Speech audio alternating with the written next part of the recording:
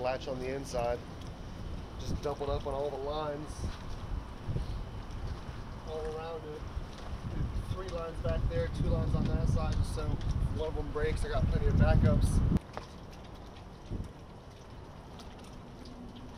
For pretty much my insurance, I just doubled up on all my ropes everywhere, all the ones going to the ponds, but the dock is a floating dock, so we don't have to worry about that. Those ropes getting too tight or too loose and snapping away. And then just taking down all the mainsails, taking down all the covers, anything that's tarp fabric on top, just stucking everything down below deck, and then less wind resistance, don't gotta worry about nothing whipping around, falling off. Besides that, the boat's an old boat, she's super sturdy, not worried about anything.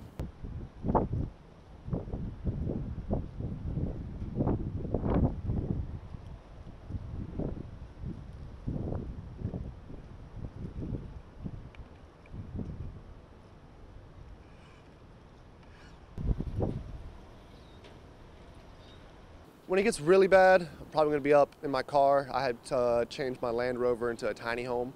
So I'm going to be up there on the land, and then just every hour or so coming down here and checking to make sure some other guy's boat doesn't hit mine. It's the only thing I'm really worried about is other people's boats and then logs in the water.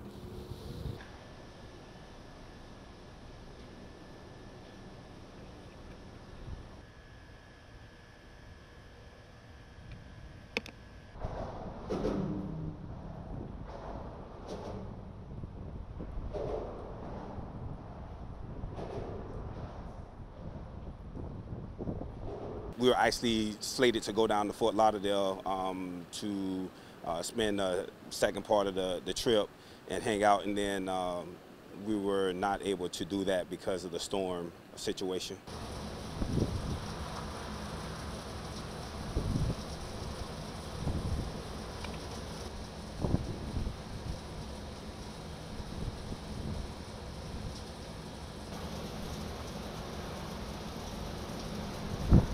We've ramped down again our preparations to evacuate, but again, we're going to hunker down. This is something that we think we can kind of ride it out, but again, we're monitoring the forecast.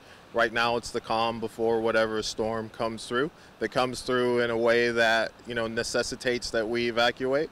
We're prepared to leave and do what's necessary.